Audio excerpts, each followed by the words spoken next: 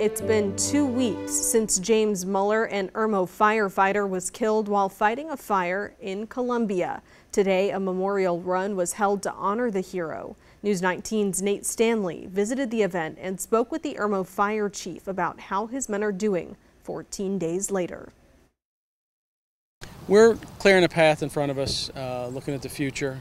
It's been a nightmare stretch of 14 days for the Irmo Fire District and Chief Michael Sonnefeld. He says they're still processing the death of 25-year-old firefighter James Muller, who was lost on Friday, May 26th. He says amongst a pile of paperwork and tough conversations, his guys are getting back into the swing of things. We got some of the guys back on the rigs, which is really important. I think they're getting back in their comfort zone, which is important.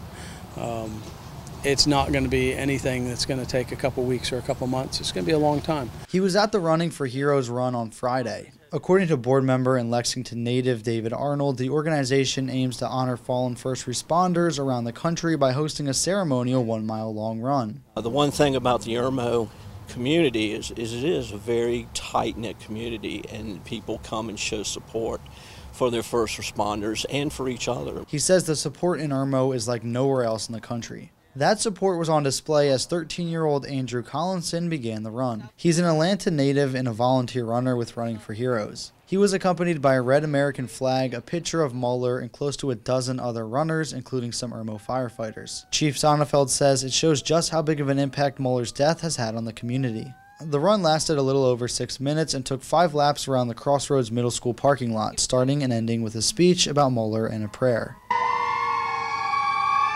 Sonnefeld says the goal now for his men is taking care of each other and James Muller's family. We're kind of in a mode right now that, we care for our families, we care for Jay's family unbelievably. I mean, we just want to make sure we're doing all the right things for them. It's the most important thing we're doing.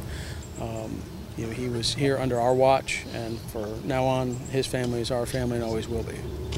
In Irmo, Nate Stanley, News 19, WLTX.